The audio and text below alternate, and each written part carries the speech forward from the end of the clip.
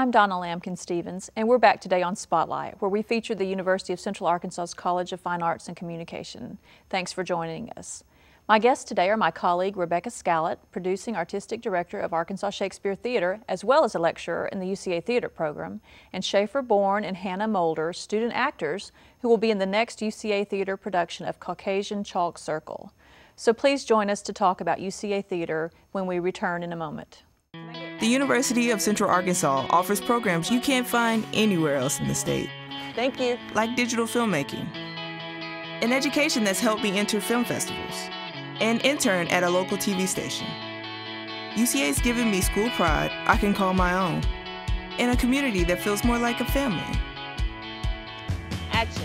UCA put me and my education front and center. Learn how at uca.edu. I'm joined now by Rebecca Scallett, Schaefer Bourne, and Hannah Mulder to talk about UCA Theater. So, guys, thanks for joining us on Spotlight. Happy to be here. Thank you. Now, Rebecca, we're most familiar with talking to you about Arkansas Shakespeare Theater here on Spotlight. So let's start there. Give us sort of a debriefing of the 2013 season. It was great. It was great. It was another great season. For the second year in a row, we had more than 5,000 people attend our productions, which is a great figure and really exciting. We did King Lear and Much Ado About Nothing and Oliver, of course, the fabulous production of Oliver. And then we had a great tour of Midsummer Night's Dream, and everything was well attended and a lot of fun. So it was your second summer, so now you have something to compare it to. Yes. So how would you compare 13 to 12? Well, they were both great. I think they were different, each in their own way. How? The 12 was my first year, and so everything was new and really exciting, but also challenging. Figuring out who to talk to get things done, how to get things to work the best way. And the second year, you know, I had some of that down. I had some rhythms down with my colleagues. So definitely a little bit easier, a little bit less stressful. Okay, good, good. Yeah. So what have you been doing for AST since July 1? I mean, it closed, the season closed, what, about the end of June? Mm-hmm. Okay. So first I took like 2 weeks off Good. and slept. Good. And then I started right away working on planning the season for this upcoming summer of 14, which we just announced this past Friday night. So I was going to say, tell us, dish. So this coming summer, we are doing Two Gentlemen of Verona, which is going to be our outdoor show, and that's the one that I'm going to direct. Good. Okay. And we'll take that to the Village at Hendricks again, and also return to the Argenta Arts District, which was really a great location for us. Then our tragedy is going to be Hamlet, which, believe it or not, AST has not done yet. Done. That's right. That's right. So that's really exciting. And Robert Quinlan, who directed Richard III 2 years ago, is coming back to direct that. Good, good. And I think he's the perfect director for it. And then we'll be doing Pippin for our musical. Okay. And the kids' show will be an adaptation of Comedy of Errors. Okay. All right. Sounds good. Now, that's enough of a job. Yes. But you also have a second part to your job, which is as a lecturer in the UCA Theater program. Yes. So tell us what that's like. You go crazy all year, and then you have this big summer, and then how do you fit in during the academic year? It's definitely challenging. It takes a lot of time, but that was one of the parts that really appealed to me about this job when it became available, was that it had the opportunity to teach and work with students as well as run a professional company. And the UCA students are really, you know, they're our apprentice company. They're our farm team, you know, Yes. to get them ready to come and work with AST and go out into other Shakespeare theaters, other regional theaters, and to be able to do great work. So I love having the opportunity to share with them my passion for Shakespeare and for theater and create art with them. It's a lot of fun for me. Had you taught before? I had, yes. Okay. Yes. Okay, so you had a little bit. Okay, so we have Schaefer and Hannah here with us today. So tell us, have you had her in class? I actually haven't had her in class yet, but I had the opportunity to work under AST. What did you do last summer? I worked in the costume shop. Okay, great. It was a lot of fun, a lot of work, but it definitely built a backbone for me to be, you know, because this is what I want to do. I mean, you either love it or hate it after being baptized like that, right? Exactly. So you change your major pretty quick if you do. Yeah, absolutely. Definitely, but it was an amazing experience. So you're sold on wonderful people, yes. Good deal. How about you, Schaefer? Yeah, I worked with Rebecca in a class, in a advanced Shakespeare class. Last year? It was actually 2 years ago. Yeah, my I first believe. year. Oh, yeah, okay. yeah. Yeah, I was a sophomore at the time. Yeah, we did a touring show of The Tempest that was kind of adapted for like a children's theater style. And we toured around Arkansas and went to a bunch of schools and stuff. It was a really great experience. Okay, so Rebecca, you are directing just your second time with UCA Theater, right? That's right. The upcoming production of Caucasian Chalk Circle. So what are some of the differences in directing, for example, Two Gentlemen of Verona and Caucasian Chalk Circle? You've got professional actors, you've got students here. What are the differences and what are the similarities? Well, in terms of the scripts themselves, I've actually been really surprised by how much Caucasian Chalk Circle is like a Shakespeare play.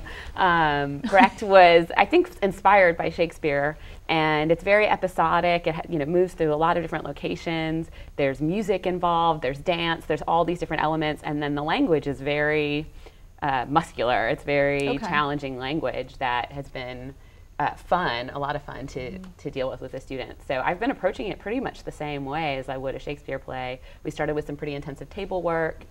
We did some viewpoints work, which is this physical theater technique that I like to incorporate into my productions to find the physicality of the characters.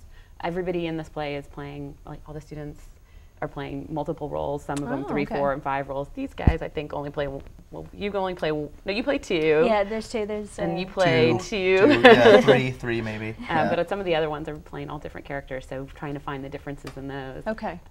So it's a lot like doing that. And of course, working with students is different than working with the professionals, but I try to... How? Well, what would you say? I think that some of them, we have some freshmen in the production, are really coming to this for the very first time.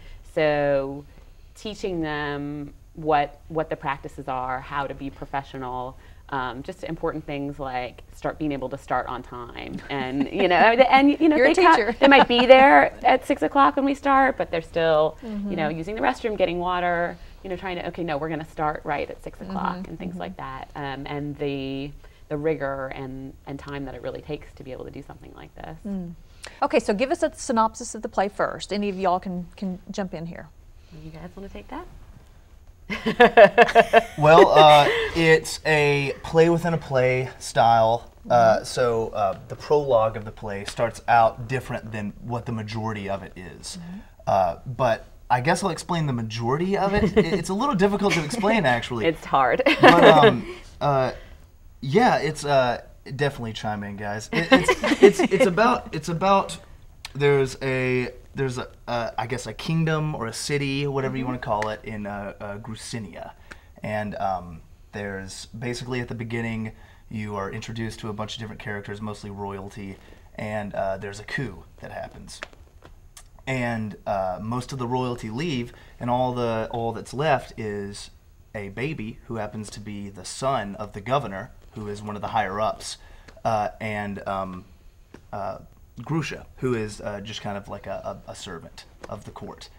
And everyone has abandoned this baby, and Grusha's the only one left, and she becomes attached to this baby. And it's basically kind of a adventure.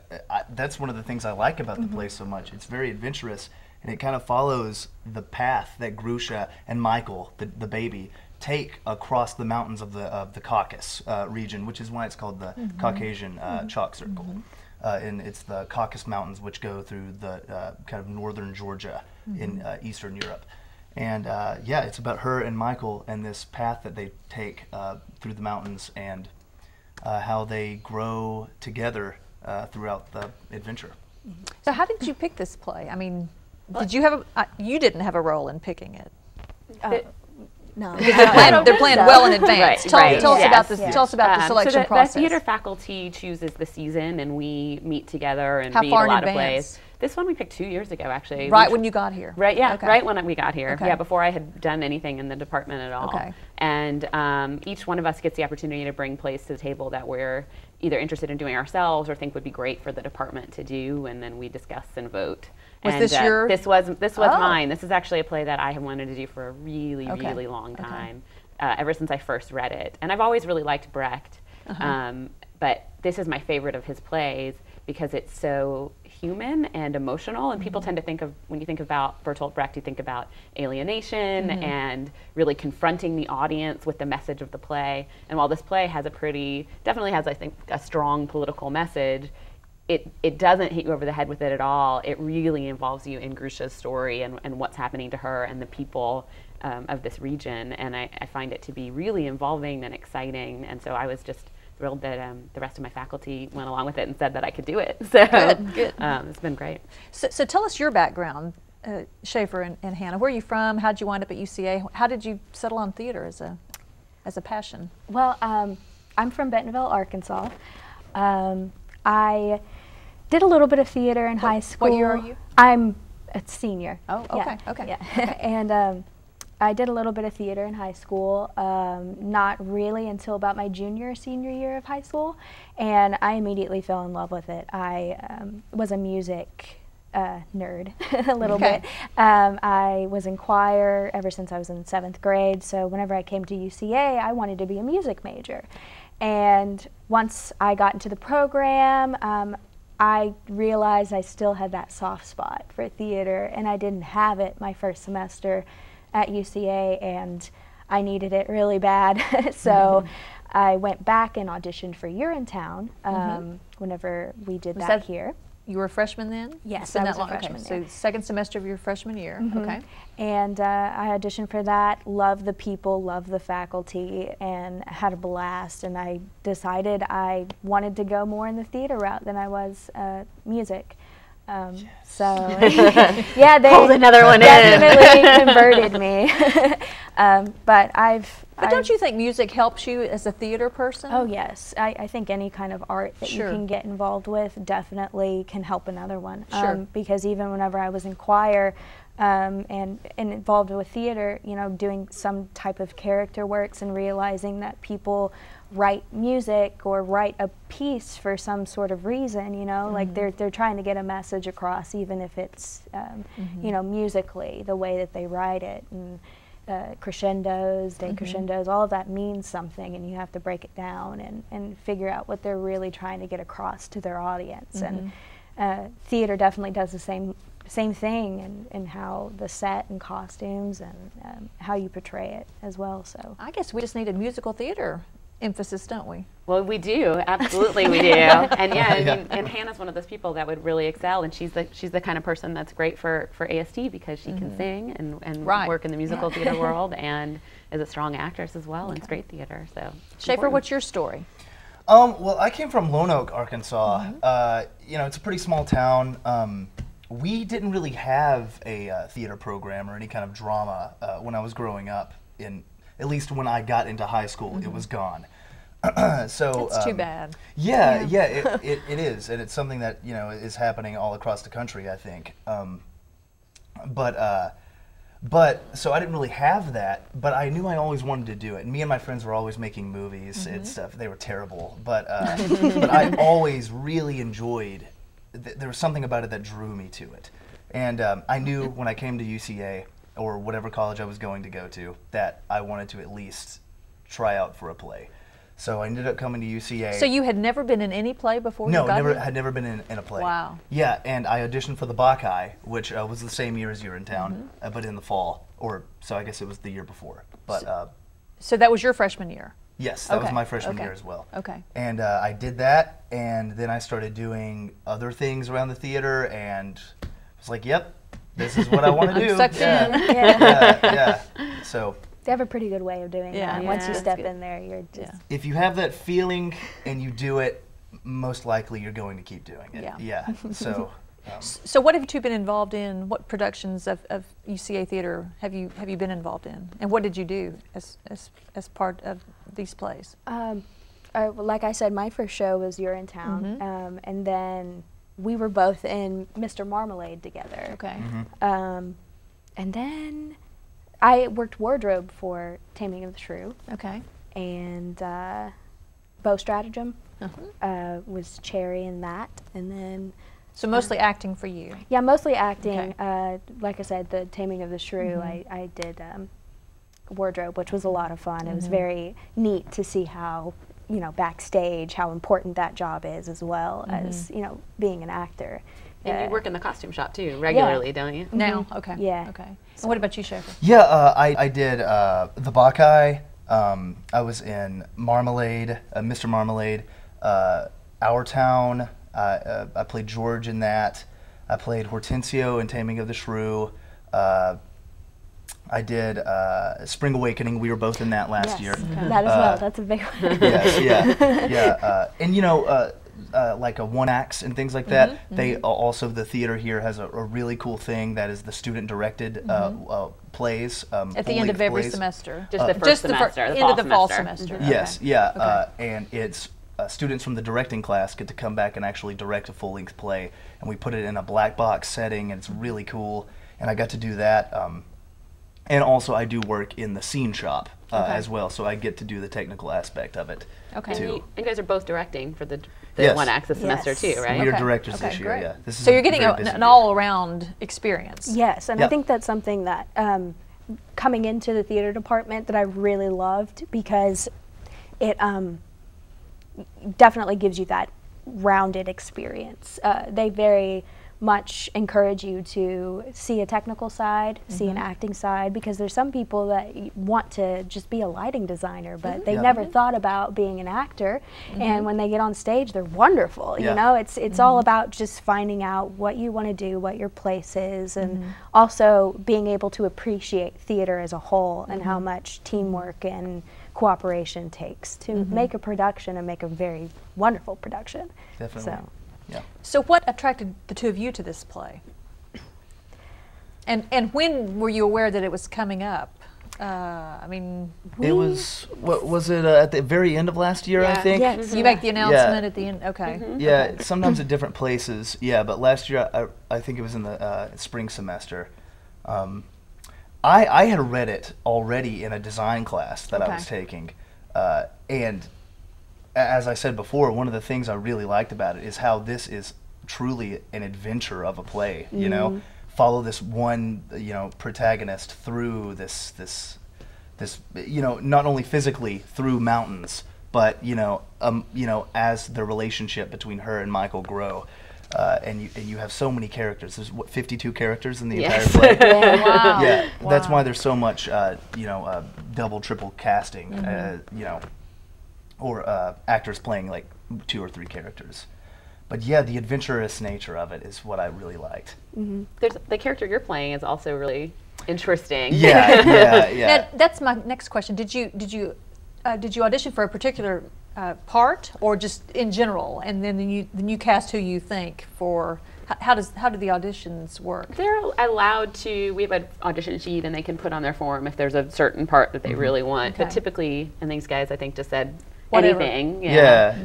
Whatever you see me for. Now, I don't know if there were parts that they wanted going into it. It's general, but you know, if you want a certain character, you might be thinking about that when you're choosing what monologue you want to perform or something like that. Yeah. So did you get what you wanted? Oh yeah.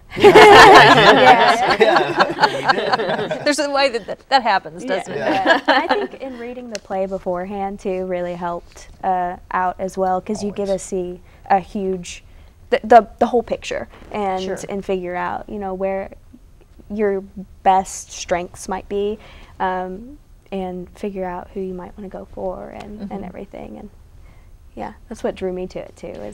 So when were these auditions? After AST, or? Yes, we did them at the very beginning of the semester. So this has been a pretty quick turnaround then. Yeah, we've been in rehearsal for a little over 2 weeks now, like 2.5 weeks. So, and we had auditions right before that. Okay. So you mentioned 52 characters. So tell us, how big is the cast? How big is the crew? How many people are involved in this? And what all are they doing? The cast is 21. Okay. Is that bigger than usual? It's a little bit bigger than usual.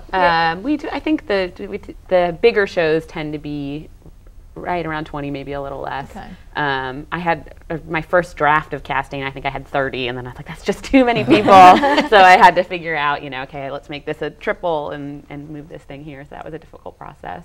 But there were so many great students that auditioned that it's a great show too, to give a lot of people opportunities, which has been really nice about it. Okay.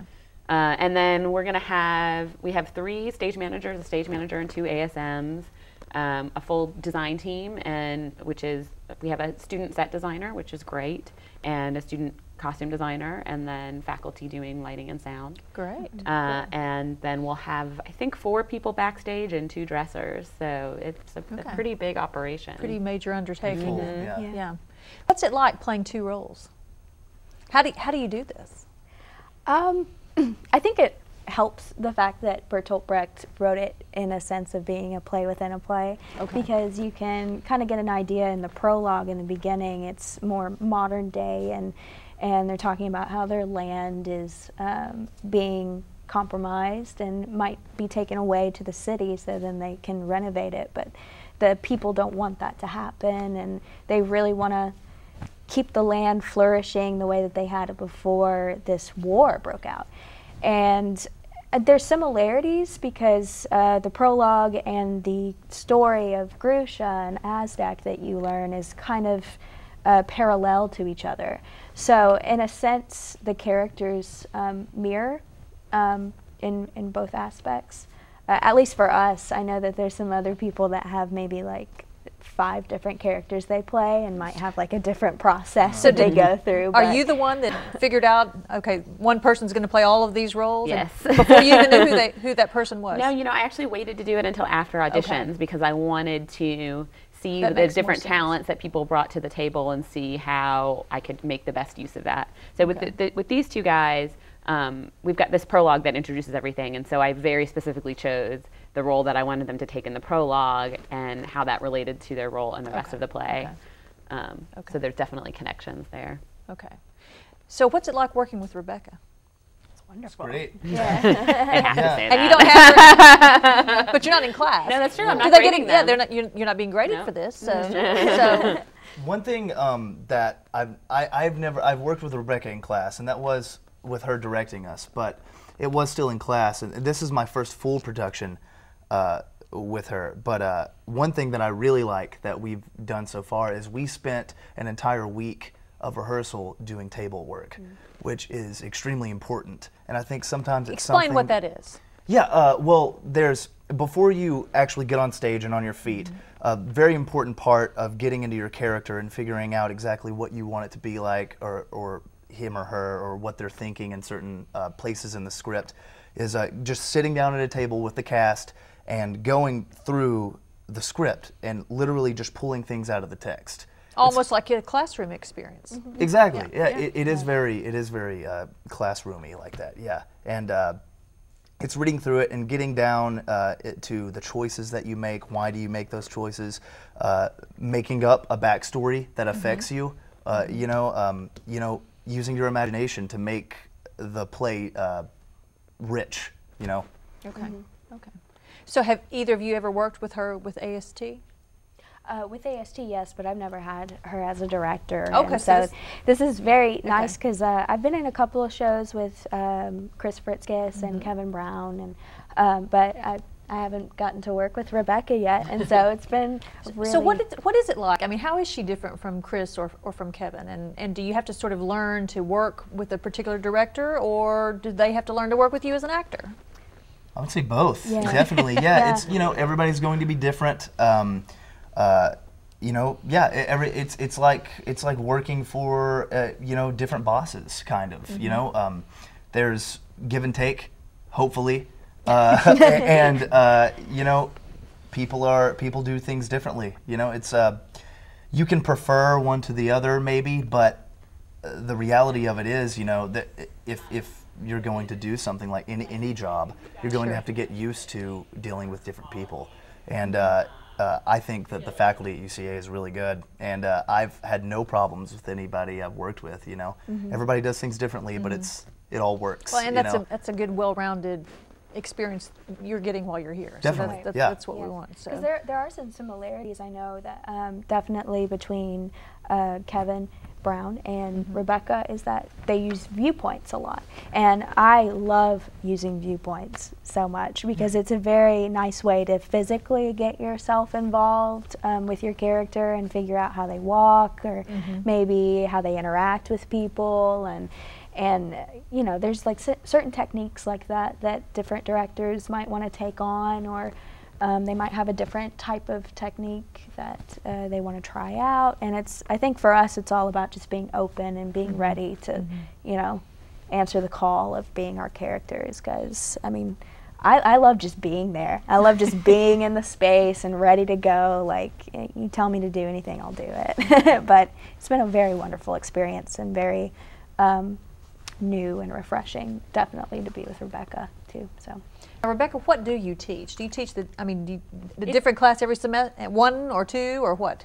It varies. This semester I'm only teaching one because I'm also directing. I teach typically 2 a semester, because half my job is AST and half is teaching. So I'm teaching an acting for non-majors class this semester, which is always great because it's a wonderful opportunity to get people like this who maybe are interested in theater but not theater majors. Well, no, they are, but I meant their stories that they weren't when they originally started. Sure. So that people who have an interest but aren't officially enrolled. Did y'all take that class? I took not for non-majors because I had already decided sort of knew. that. Yeah. My kind of entry was doing the play. I wanted to do the play. Barreled in. And then after that, I was like, yeah, I'm gonna start taking classes now. So I just did acting, the initial acting class. Okay. So you were in the costume shop last summer with AST, and what about you, Schaefer? I didn't work with AST last summer. Have you before? Sort of. I did help out with it was at Wildwood Park. We did. It was actually the touring show that we had done. We did scenes from that. Okay. And we were representing AST. Not part of the actual festival. Not during the festival. Not during the festival. Events during the year, and that's a great way for me. We have these great talented students. So during the year, a lot of times people want AST to do performances and appear at events, and so these guys are my go-to when those kind of things So happen. after working with her on this play, are you apt to want to be involved next summer in AST? Oh yes. Completely. Yeah. I'm definitely going to audition. Good deal. Good deal. So what do y'all want to do in the future? I mean, do you want to be an actor, or do you want to do you just want to be in the theater world somehow, or tell us what your plans are and your dreams. Well, for me, I definitely, there's something about becoming a different character that just, it's a great feeling. I don't think I could do other things besides acting, but like that's really what I want to do, just because there's something about it. It's like it's some sort of high you get whenever you're on stage, you know. Because sometimes I'll come off stage and not remember what I just did. Like I'll do everything the same, like we've rehearsed, but there's something different in that connection on stage and in the moment with an audience that it's just. It's so much different, and I'll just come off not knowing what happened, and it's so great. I really would love to do that, but I understand that, you know, going in the real world, you're probably going to have to do some other jobs before you get there. Before you get there. But anything with theater, I mean, that's why I've been working with the costume shop too, is because that's something else that I like to do with theater to contribute. So if anything else, I can do that. I can act. I can. Sometimes I work with the film students here at UCA as well, and try to kind of get in the movie scene as well, because that's a different dynamic as well from theater. So just trying to always keep myself busy, always trying to audition, finding people that I can work with very well, maybe come up with some new projects of our own. I just always want to stay busy with this field in some way. Well, give us the details of the performance, where, when, how much?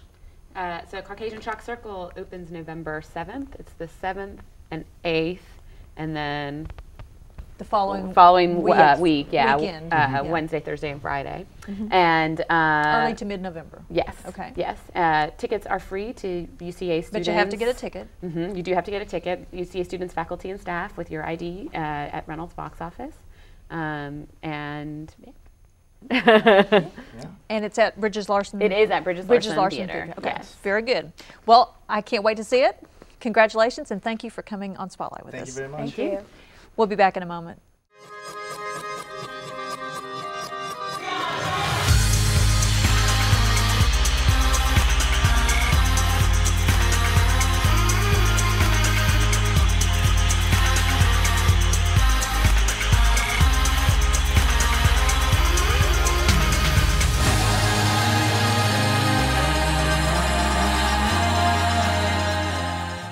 For more information about the programs and people featured on the show, call the College of Fine Arts and Communication at 501-450-3293 or check us out on the web at www.uca.edu/CFAC, and be sure to like us on Facebook. We'll be back again next week, so join us then for Spotlight.